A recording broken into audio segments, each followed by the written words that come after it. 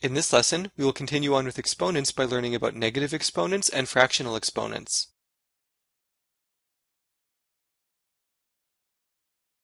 Let's begin with negative exponents.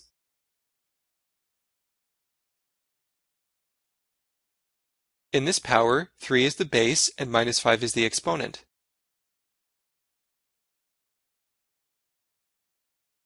The exponent becomes positive if we bring the power to the denominator.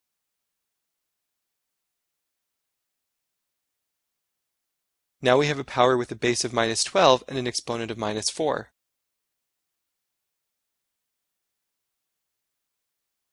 The exponent becomes positive if we bring the power to the denominator.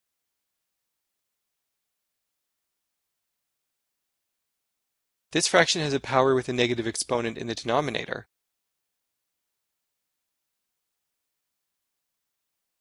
If we bring the power to the numerator, we can make the exponent positive.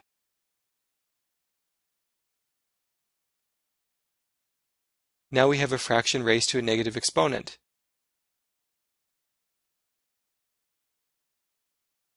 If we flip the fraction, we can change the sign of the exponent.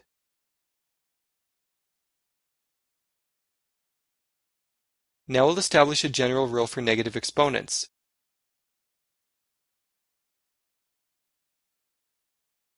A raised to the power of minus m equals 1 over a to the power of m.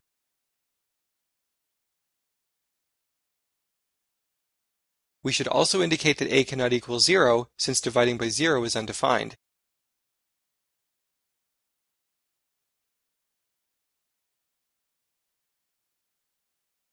Now we'll learn about fractional exponents.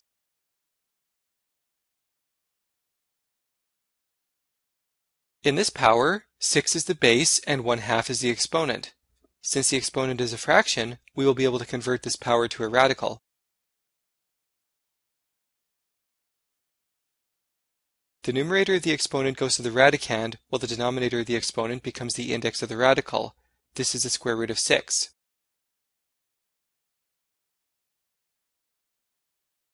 Now we have a power with a base of minus 5 and a fractional exponent of 1 over 3.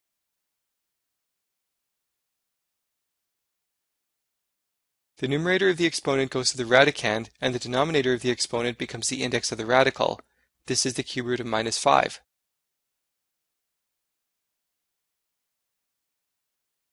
Now we have the power 3 raised to the 4 over 5.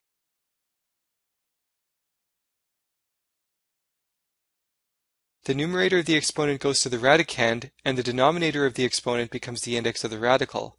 This is the 5th root of 3 raised to the power of 4.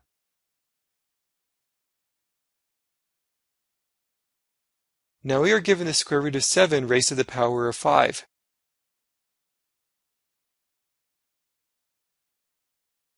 The exponent of the radicand becomes the numerator of the exponent. The index of the radical becomes the denominator of the exponent.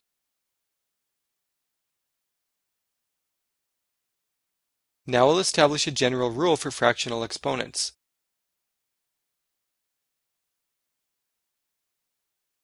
The denominator of the exponent becomes the index of the radical. The numerator of the exponent goes to the radicand, or to the entire radical.